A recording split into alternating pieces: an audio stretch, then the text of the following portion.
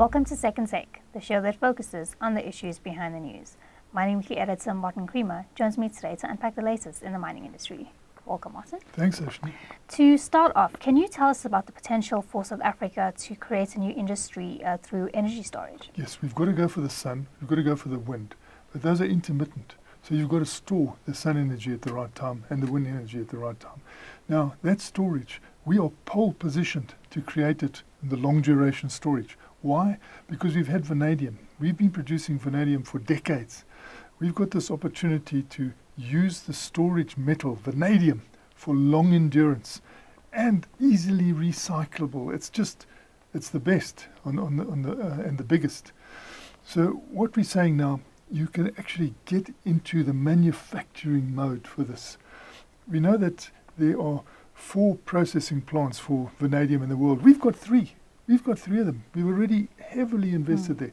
There's already investments in East London for electrolytes. There's already investment into hybrid microgrids to show what this can do. Then on top of that, we've got platinum group metals and a thing called green hydrogen. Now, green hydrogen is electricity in waiting.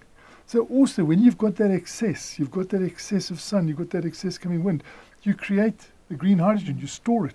You can store it for a day, a year, 10 years, anything you like. It's got an infinite storage.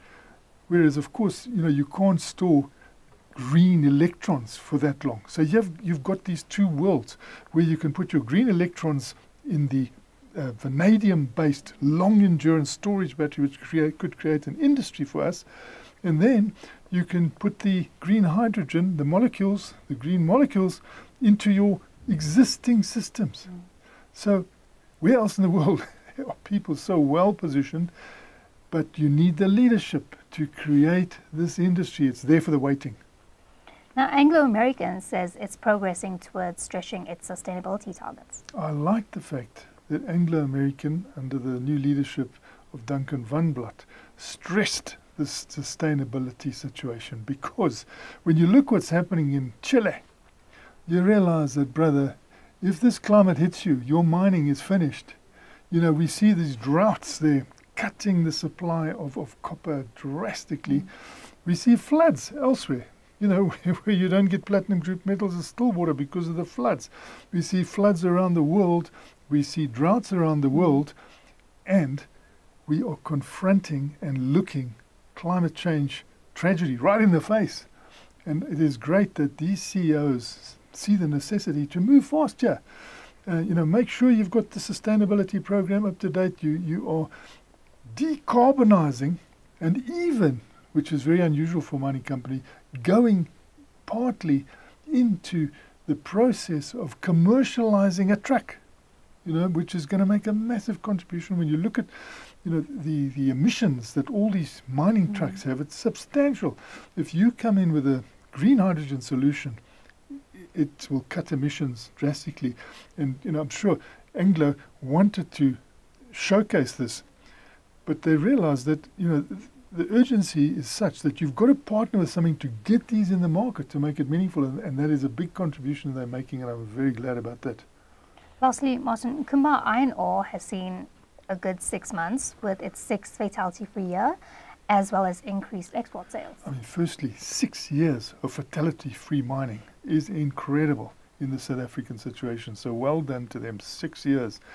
But then, look what is happening in the market, how the market values our iron ore. They can see the quality of that iron ore.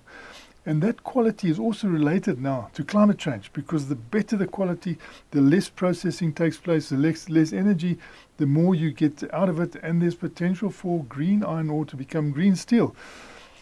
They're paying a 15% price premium over the period of the 6 months for our iron ore coming out of the Northern Cape, our lumpy ore. That is a fantastic benefit for us, and we're lucky to have this Northern Cape, which I think is where Australia was 30 years ago, Western Australia. We have got potential there to create huge mining industries, particularly with the critical metals coming up. So this is an example of the quality that Kumba Iron Ore has got there. And the market looks at it and is prepared to pay 15% more. So well done to them. Thanks for speaking with us, Martin. Great pleasure, Sashni. That's it for today. Join us again next week for more news analysis on the local and global mining industries.